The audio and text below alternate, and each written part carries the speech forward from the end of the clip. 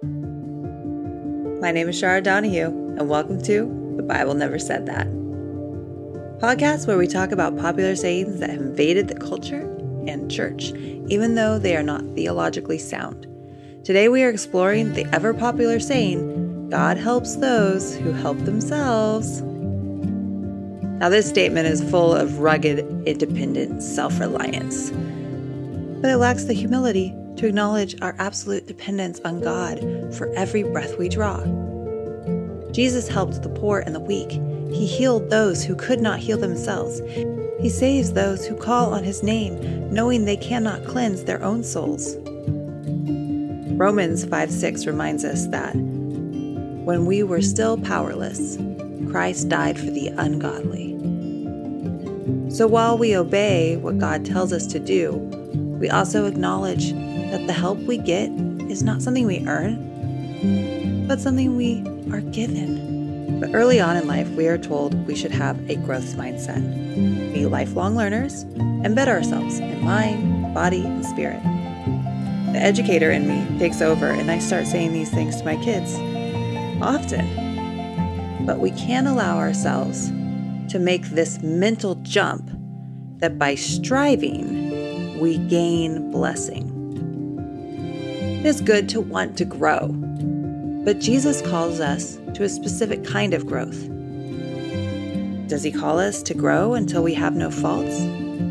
That seems impossible this side of eternity. We ask ourselves, do we need to get everything right before we find His favor?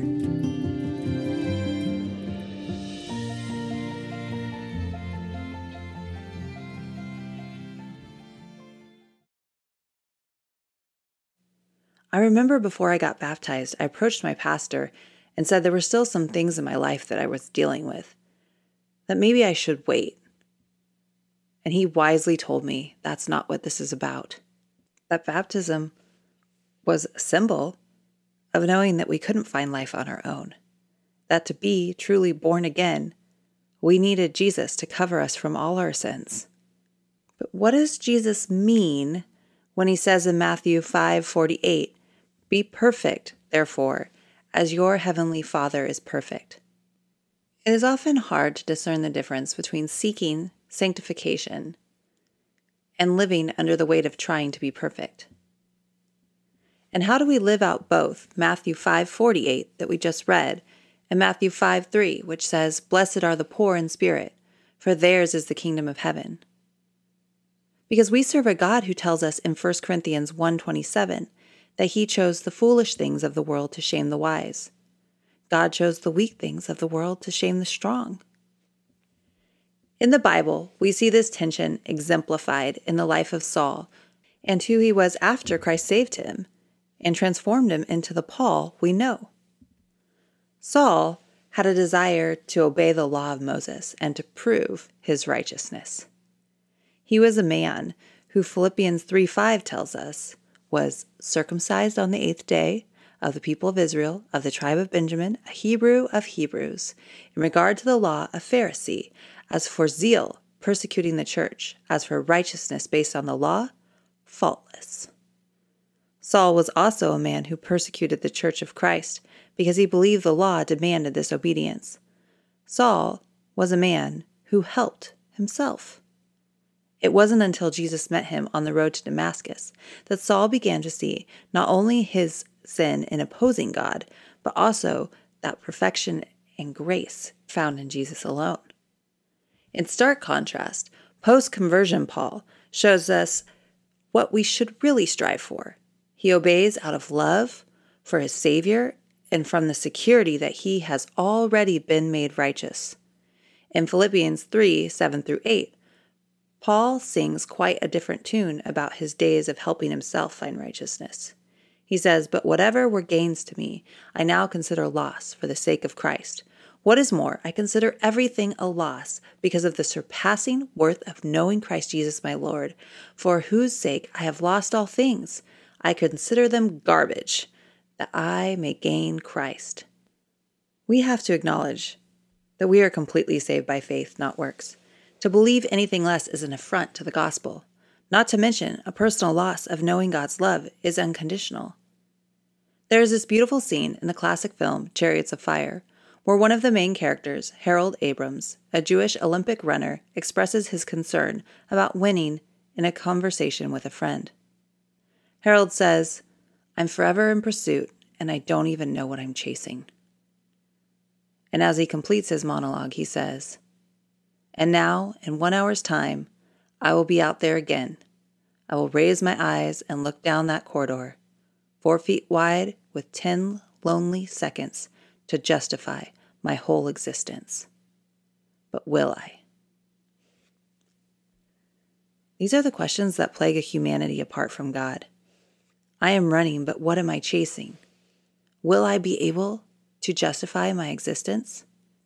If we combine the two questions, we see that in striving to justify our own existence, we will try to prove our worth to God instead of being still before Him. The only way to have a spirit of rest within us is to know that we are loved and that nothing we do or have done will change that. In her book, Finding Holy in the Suburbs, Ashley Hales reminds us, when we get sucked into busy, it's often because we're trying to do it all and be it all. The good thing about being God's child is that we have nothing to prove. Busy will never get us to be loved. In Jesus' kingdom, the way up is down. Instead of climbing ladders, let's learn how to sit, how to remain humble and ask for help from God and from others. Some of the busiest people we see in the Gospels are the Pharisees. They are so focused on earning their position in society that most of them completely mistook the Messiah for a man of blasphemy. What a tragedy to be so involved in religious activity, defending political positions, and securing a space in society that you completely mistake the one who loves you perfectly and without any pretense as an enemy. Where we place our energy and time shows a lot about the state of our souls. The ones who live knowing they are loved no matter what live in freedom that produces rest. The rest of us are chasing help, hope, and healing that we cannot find apart from Jesus. Once we have sought Jesus as our Savior from the deep sin that tries to control and destroy us, nothing that we do changes who we are as children of God. We are people who can have soul rest. Trying to earn His love is a waste of time. It's already ours. Romans 5:8 says, God demonstrates His own love for us in this: while we were still sinners, Christ died for us. This is not us helping ourselves. This is God's rescue mission for humanity. The demands of culture and careers may try to overtake us, but Romans 8:37-39 reassures us. No, in all these things we are more than conquerors through Him who loved us. For I am convinced that neither death nor life, neither angels nor demons, neither the present nor the future, nor any powers, neither height nor depth, nor anything else in all creation will be able to separate us from the love of God that is in Christ Jesus our Lord. The great news about learning to be still before God or in anything we do is that our great and powerful, mighty God has already gone before us. Yet we are constantly called to ever-increasing holiness as well. Paul knew this, and we must learn it as well. We rest in the forgiveness available through grace, and we seek holiness. 1 Peter 1:15-16 says, But just as He who called you is holy, so be holy in all you do, for it is written, Be holy, because I am holy. Though we are saved through faith, our works show our devotion to our God. Jim Wilkins says in her book, In His Image, holiness permeates the entire Christian calling. It lies at the very center of the gospel. We are not merely saved from depravity, we are saved to holiness. Conversion entails consecration. So now that we understand that, how do we make a distinction between that which God has called us to as those who are to be made holy and the draining task of trying to earn love? First of all, our sanctification is about surrender, and striving is about making our own way. The problem with striving for helping ourselves is most often found in the fact that people who are doing this are running after their own standards, which if we're honest, can shift from day to day. In comparison, the moral perfection of God reassures and promises that God acts in ways that are always consistent with his character. Humanity is too often tempted to exchange the truth of God for a lie. People who have been saved by Christ and given an identity by God are made righteous, but they don't always act that way. While the identity given by God will never change, the child of God must continue to grow towards being like their Savior. And this is what sanctification means. Simply put, sanctification means become like Jesus. Those who are seeking sanctification recognize the truth in the words of John the Baptist in John 3:30. He, Jesus, must become greater. I must become less. Yes, Jesus is humanity perfected, but he also came as the sacrificial lamb because he knew we could not close the gap between God's holiness and our lack thereof. Jesus will be the only perfect one to walk the earth till his return and the vanquishing of all evil. He is holy and humanity is not, which is why the codes of conduct developed by humans will always be faulty. But the Word of God can be our guide. We count what was once our own attempts at betterment and lay them aside to become like Jesus, who prayed for those who believe in him that God would sanctify them by the truth, because his word is truth. Those seeking to be sanctified lay aside the ways they thought best and judge everything by the truth in the Bible. Another difference between sanctification and striving is that sanctification brings about wholeness, and striving sets the world at war. Sanctification is about God's glory, not the filthy rags we wave around when we attempt to declare glory for ourselves. Look on any social media feed and you will see a fool's parade of those who have created their own definition of perfection and are affronted by those not living up to their standard. Those on the left or the right declare the sins of the opposing side. Mothers bringing up the next generation declare other mothers unfit for the way they feed, they diaper, they protect, and spend time with their children. People attack those who do things differently than their own prescribed law dictates, and then they wallow in offense. And we see this warning in James 4:1, when he asks this rhetorical question to those he is teaching: what causes fights and quarrels among you? Don't they come from your desires that battle within you? When the world is made up of people who strive for their own brand of perfection, the world is set up for war. Both big and small battles. Sanctification encourages us to run alongside each other, to cheer each other on, and to uplift our brothers and sisters. There is no disunity, competition, or misalignment within the Trinity, and we should hope for this unity to be present in our own lives. Hebrews 12:14 encourages us to strive for peace with everyone, and for the holiness without which no one will see the Lord. Those who help themselves and feel that they need to earn God's love put themselves in a position that pits us against one another. They act as though God's love is limited instead of unlimited. Not only does it make life feel like competition instead of something we are all in together, but it can cause us to live in ways counter to how Jesus has instructed us to interact. In the book Wild and Free by Jess Connolly and Haley Morgan, the authors point out, when we live by grace, we are grateful and gracious with others. When we're tempted to live by the law, we measure ourselves against others' value. When we are constantly measuring ourselves, we can't help but measure and critique others as well. And finally, sanctification is for God's glory, and our striving points at our own. The desire to prove our worth is an attempt at declaring our own glory. But when we allow the sweet slowness of sanctification to do its work, we glorify God. We take all of our perceived inadequacies, failings, and weaknesses to the throne of God with pleas that he would use us to glorify his name anyway. That he would let his will be done in us anyway. And make us more like Jesus anyway. Though we cannot help ourselves. We desperately and eagerly desire His power to be made perfect in our weakness. Paul knew this desire intimately, as he wrestled with the thorn in his flesh that God chose not to deliver him from.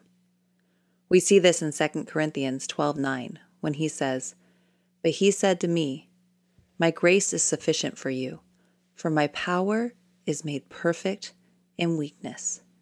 Therefore I will boast all the more gladly about my weaknesses, so that Christ's power may rest on me.'" Sometimes God allows our imperfections to linger, so that His grace can strengthen us in our tender places. But that doesn't always feel good. We don't want our imperfections there. We don't want the thorn in our flesh. But can we accept it and say, "Not my will, but your will, O God," so that we may know Jesus more?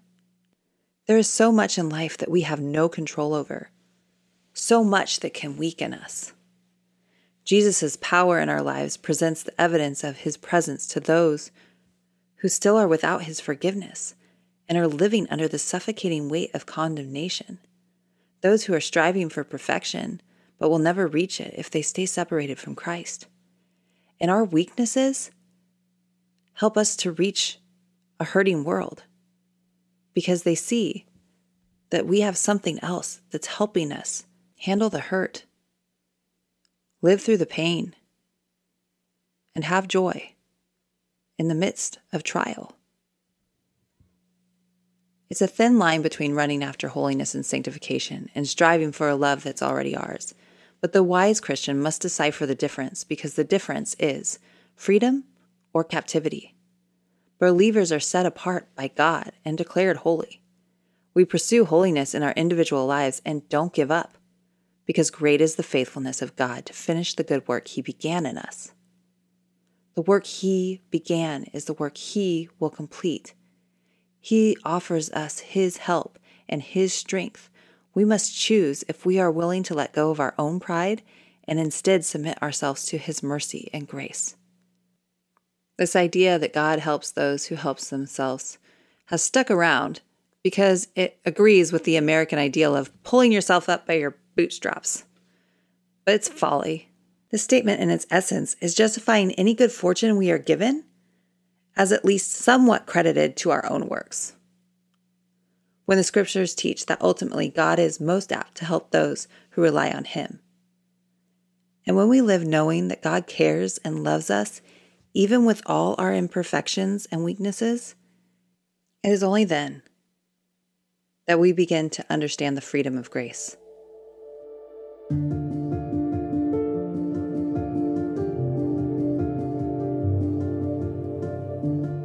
Today we're going to finish up with a section of scripture from Philippians 1:3-9.